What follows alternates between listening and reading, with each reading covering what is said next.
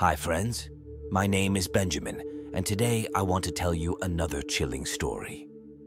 Michelle Young was born in 1977 in the vibrant and harmonious city of New York. Possessing an outgoing personality from a young age, she grew up with ambitions of pursuing a career in finance. After completing high school, Michelle took a significant step toward realizing her dream by attending a university in Raleigh. By 2001, she had achieved financial success, and during this time crossed paths with a man who would greatly impact her personal life. On her 24th birthday, while celebrating with friends, Michelle encountered Jason Young. Jason, also an alum of the same university, shared a similar academic background and interests with Michelle. This connection led to a romantic relationship, eventually culminating in their marriage. On the 3rd of November 2006, a Friday, Jason Young requested his sister-in-law, Meredith Fisher, to visit his residence and retrieve some eBay printouts. The purpose was to prevent his 29-year-old wife, Michelle Young, from discovering them. Jason informed Meredith that he had printed materials related to Coach bags, intending to purchase one for Michelle as an anniversary gift. However, he forgot to put them away and was concerned that Michelle might stumble upon them. At the time, Jason was away on a business trip.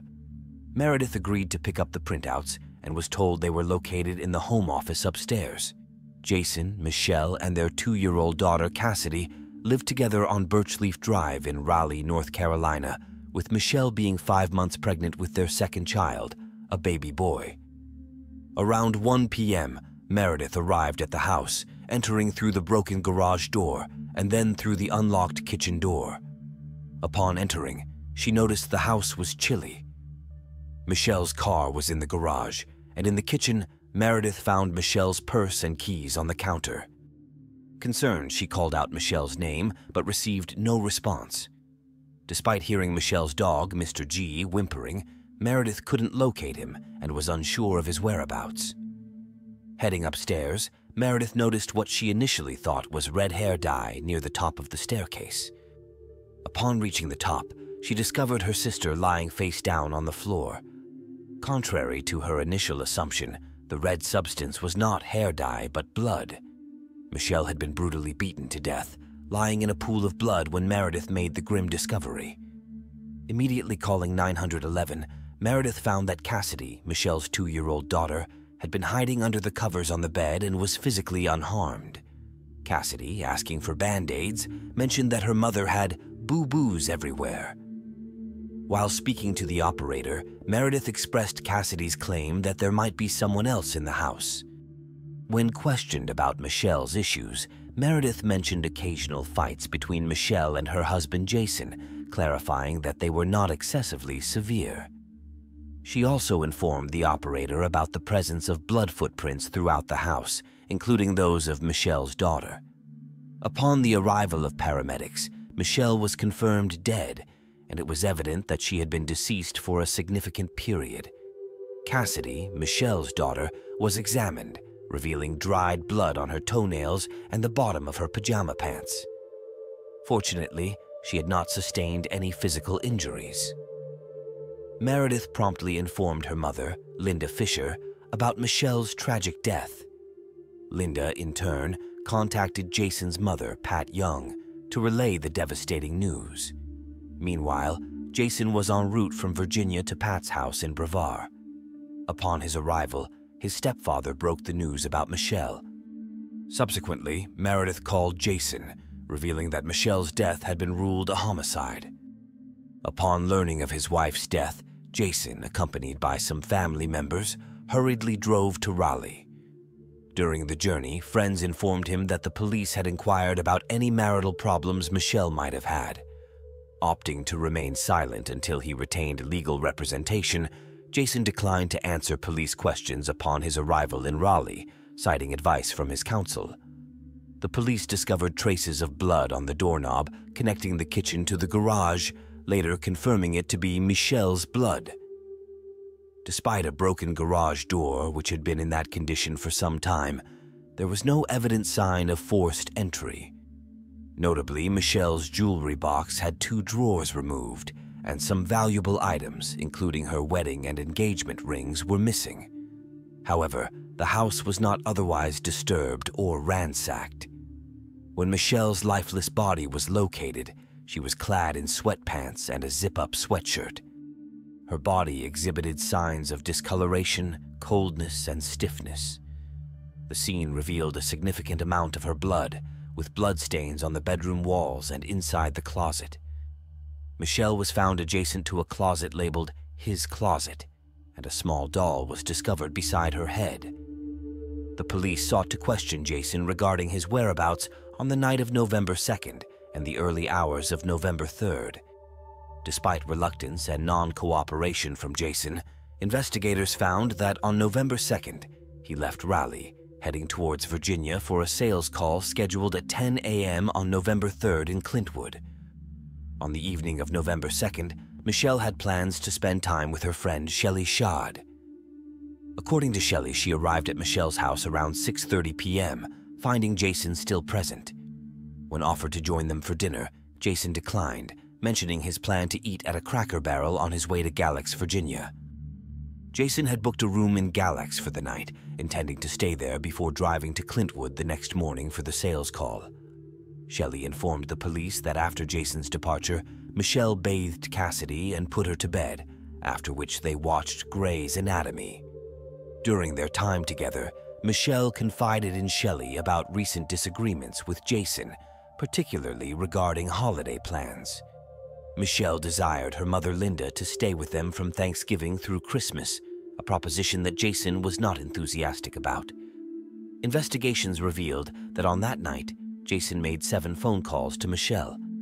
Shelley, Michelle's friend, shared with the police her unsettling feeling of being watched that night, prompting her to ask Michelle to accompany her to her car when she left sometime between 10 p.m. and 10:30 p.m. A resident delivering newspapers in the area on the morning of November 3rd between 3:30 and 4 a.m. reported seeing a light-colored SUV parked either in Michelle's yard or on the street in front of her house. Another resident was walking by at about 6:15 a.m. and noticed an empty SUV parked at the edge of the driveway. Police investigated Jason's movements, revealing that after leaving his Raleigh residence on November 2nd to travel to Virginia, he stopped at a gas station in Raleigh around 7:30 p.m. Jason drove a white Ford Explorer and contacted his mother, Pat Young, informing her of his intention to check with Michelle about the possibility of staying over at Pat's house on Friday night during his return from the business trip. Pat resided in Brevard, and Jason planned to collect some furniture she wanted to give him. Following his call to his mother, Jason continued his journey to Virginia, stopping for food at a Cracker Barrel restaurant in Greensboro at 9:25 p.m. Later, he checked into a Hampton Inn at 10:54 p.m., using a key card to enter his room at 10:56 p.m. Although he utilized express checkout the next morning, the exact departure time from the hotel remained unconfirmed. A call Jason made to his mother at 7:40 a.m. on November 3rd, using a cell tower near Wytheville, Virginia, placed him in the state.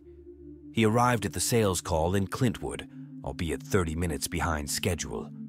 Despite surveillance footage and the key card indicating that Jason did not leave his hotel room after midnight, police were skeptical. Further analysis of the footage led them to suspect tampering, believing Jason may have driven back to Raleigh after midnight to commit the crime against Michelle and then return to Virginia.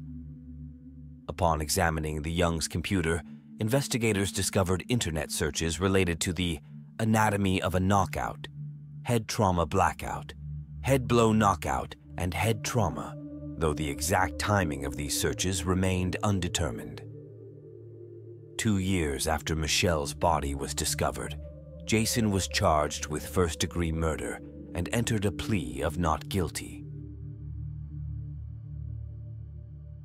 The prosecution built its case around the assertion that Jason and Michelle experienced marital and financial difficulties, with Jason allegedly desiring to end the marriage. Multiple affairs were brought to light during the trial as evidence of strained relations. According to the prosecution, after checking into the Hampton Inn in Hillsville, Virginia, they claimed Jason left the hotel during the night returned to Raleigh, and committed the murder. They argued that he manipulated the hotel's surveillance camera and made a stop for gas at a station between Hillsville and Raleigh.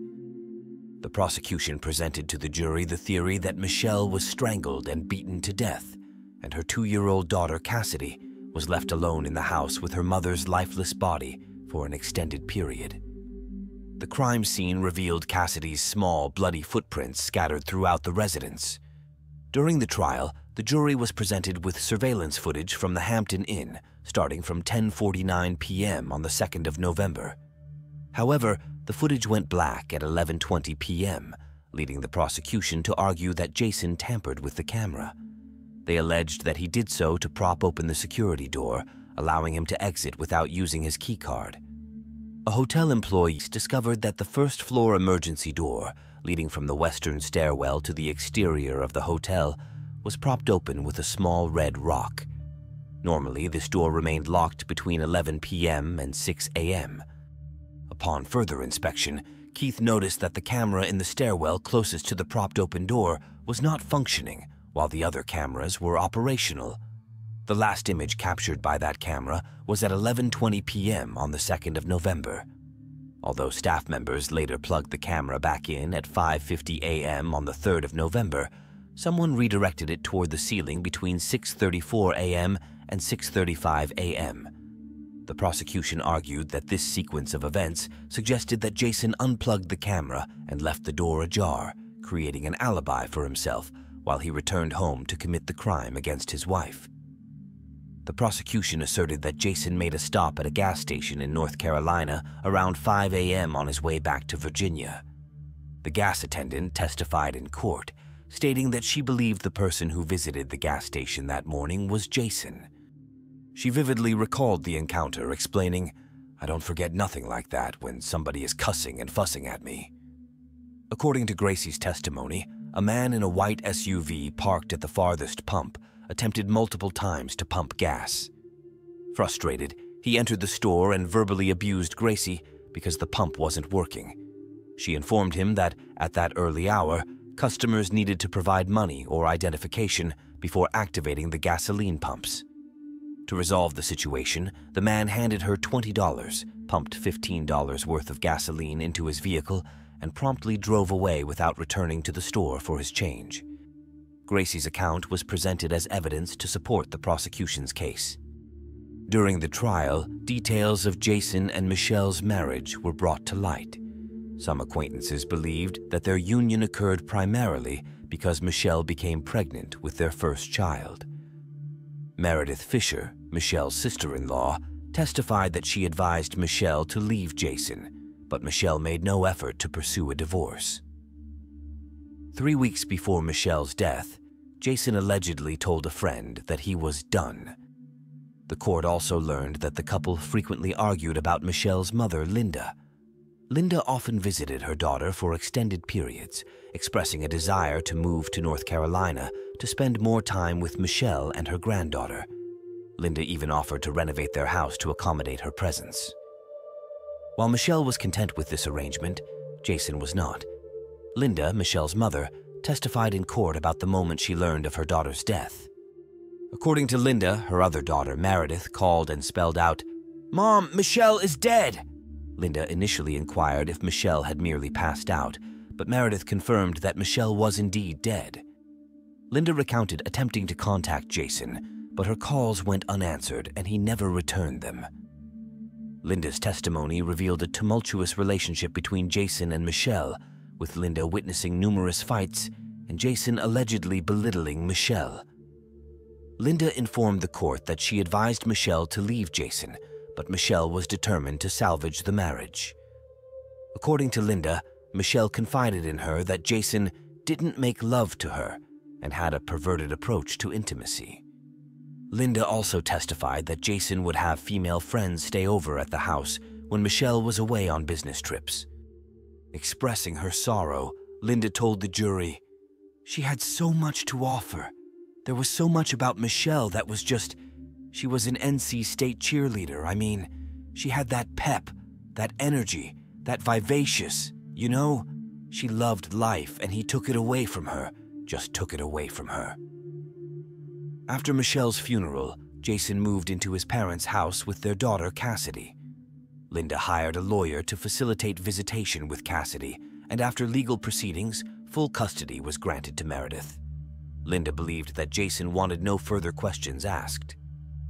During the trial, one of Jason's female friends, Carol Ann Sowerby, testified that she had known Jason since their teenage years. She visited him in the fall of 2006, just 10 days before Michelle's death, and admitted to having sexual relations with Jason on the living room couch one night while Michelle was out of town. Carol also claimed that Jason took her wedding ring, pretending to swallow it, but returned it the next day. The court also received testimony from another female friend, Michelle Money, who was one of Michelle Young's college sorority sisters. Michelle Money believed that her own husband was unfaithful, and she disclosed that she first met Jason at his wedding. Their contact increased towards the end of September 2006, and Jason visited Michelle Money in Orlando in October of that year, during which they engaged in a sexual relationship. Jason reportedly told a friend that he was in love with Michelle Money. Throughout October, they maintained constant communication, exchanging messages 980 times in 1 month. The day before Michelle's murder, they were in contact 51 times in a single day. Michelle Money was the last person Jason contacted on the 2nd of November, and the first person he called on the morning of the 3rd of November. Michelle Money testified, stating, "We would talk regularly about work and life and kids." The court also heard about the severe injuries Michelle sustained. Dr. Thomas Clark, who conducted the autopsy, testified that Michelle died from blunt force trauma to her head, having endured at least 30 blows, with the most serious inflicted by a heavy blunt object featuring a rounded surface causing crescent-shaped skull fractures. Dr. Clark also noted signs of strangulation, as Michelle suffered a broken jaw, skull fractures, brain hemorrhaging, lacerations, abrasions, and dislodged teeth. The court was informed that there was no evidence indicating that Jason had previously physically assaulted Michelle. However, the prosecution asserted to the jury that even if this were true, it didn't rule out the possibility that he assaulted her on the specific night in question. Their argument was based on the belief that Jason had the capacity for physical violence, and they brought in his former fiancée, Genevieve Cargol, as a witness. Genevieve attested that she herself had been a victim of domestic violence at Jason's hands. One notable incident she described occurred at a Texas wedding, where Jason, in an intoxicated state, forcibly took off her engagement ring during an argument about his level of intoxication. According to Genevieve, the ring was too small and tight on her finger, and when she couldn't remove it, Jason, agitated, took it off forcefully. She recounted to the court, "I had never seen him like that before. His eyes were completely empty and deserted, glazed over as if he wasn't seeing me." Genevieve asserted that the incident mentioned earlier was not an isolated occurrence. She recounted another episode where Jason, in a fit of anger, punched the windshield of her car with his bare hand, causing damage. Additionally, he had punched a wall in their apartment, resulting in further property damage. After several years of no contact, Genevieve received an email from Jason on September 12, 2006, expressing his love for her. The defense contended that the prosecution lacked credible evidence against their client. They highlighted that Jason's DNA and fingerprints were naturally found in the bedroom, but none of his fingerprints were blood-stained. Moreover, there was no blood discovered in his car, on his clothing, or in the Virginia hotel room where he stayed.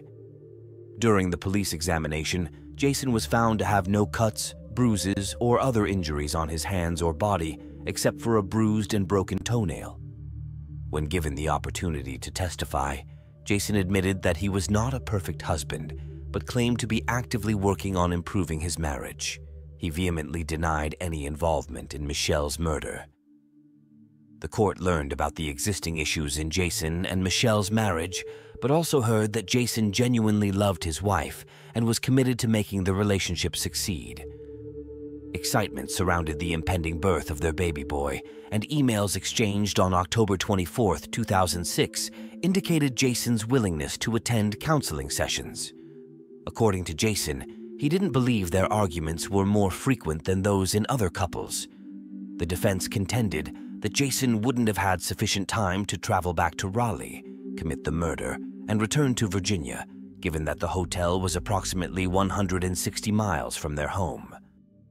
Jason had recently started a new job involving electronic health record software sales, and he was in Virginia because his employer had scheduled an early morning sales call in Clintwood on November 3rd.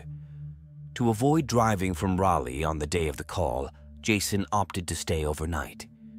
Nervous about the upcoming meeting, he spent the evening reviewing the demonstration software he intended to use during the presentation. In court, Jason stated that he left his hotel room to retrieve his laptop charger from his car, but realized he had left the key card inside. He propped the exit door open, went back to his room, and then left again to smoke a cigar. He also went to the front desk to get a copy of USA Today, propping the exit door open once more for his cigar break. When questioned about being 30 minutes late to his sales call in Clintwood, Jason claimed that he got lost. Regarding the internet searches found on his computer, Jason explained that they were conducted at a different time and were related to an accident he had witnessed. Despite the jury's deliberation, they couldn't reach a unanimous verdict, resulting in a hung jury with an 8-4 vote for acquittal. Jason faced a second trial where he didn't testify, but a video of his testimony from the first trial was played. The second jury deliberated for 6 hours before finding him guilty of first-degree murder. Jason was sentenced to life in prison without the possibility of parole. Jason appealed his conviction, and during the appeal hearing, his new legal team argued that his trial attorney should have objected more strongly when the judge allowed jurors to hear about Jason's lack of response to a civil wrongful death lawsuit, which found him responsible for his wife's murder. A civil lawsuit had been brought against Jason by Michelle's family between the two criminal trials, and he was deemed responsible for Michelle's death in that civil suit. Jason's attorney contended that the jury should not have been made aware of this information. They also argued that the same judge, Superior Court Judge Donald Stevens, presided over both the civil case and the second criminal trial, potentially biasing the jury against Jason. The appeals court agreed with Jason's arguments. A unanimous panel of the Court of Appeals vacated his conviction and ordered a new trial, which would have been his third. However, before a third trial could take place, a state Court of Appeals panel reversed the Court of Appeals decision. Consequently, Jason did not face a third trial, and his conviction for first-degree murder stood. In the civil wrongful death suit, Michelle's family was awarded $15.5 million in damages. What do you think about this story? Share your opinions in the comments. Thanks for watching and for being with us. Take care of yourself and your loved ones.